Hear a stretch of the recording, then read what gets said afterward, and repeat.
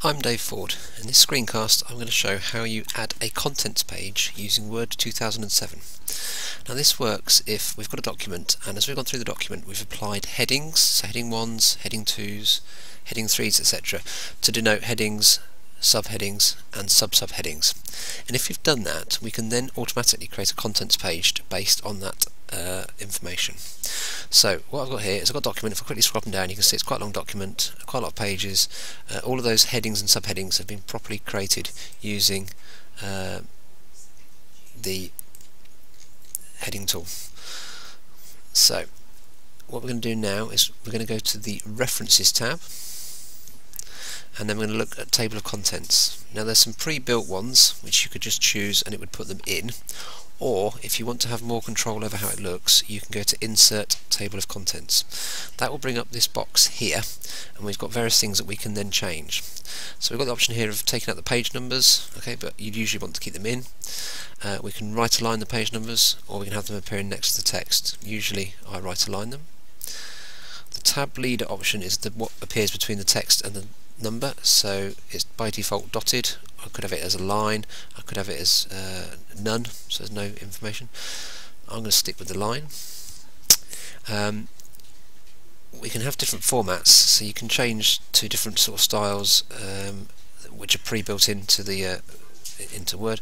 Personally I'm going to go for from template, and what that'll do is it will pull through the same formatting that I've used in the document.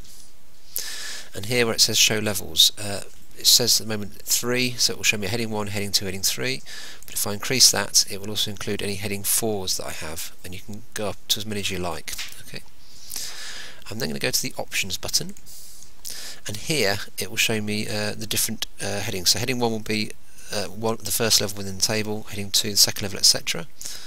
And if I just scroll down here, you'll see that by default it's also put the title in. Now I don't want my title to actually appear in my contents, so I'm just going to delete it, and it will then remove it from there.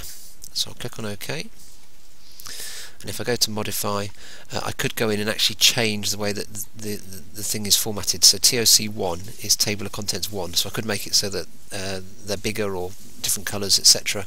And I could go through each of the different levels, and you can change the format here by using the modify. I'm just going to leave it as it is for the moment, and click on OK. And what it will do is it will put in my table of contents for me, as we can see there. And the beauty is, if I hover the mouse over a section, I can hold my finger on the control key, I can click on it, and it will drop me straight to that part of the resource. So it's a very quick and easy way of putting in a table of contents.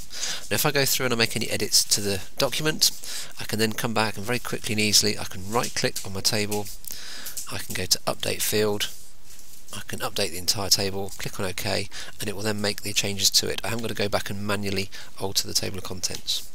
It's a very, very useful tool from an accessibility point of view, because it's much easier for a learner to navigate through the document, as well as saving you a lot of time and making your resources a lot more professional looking.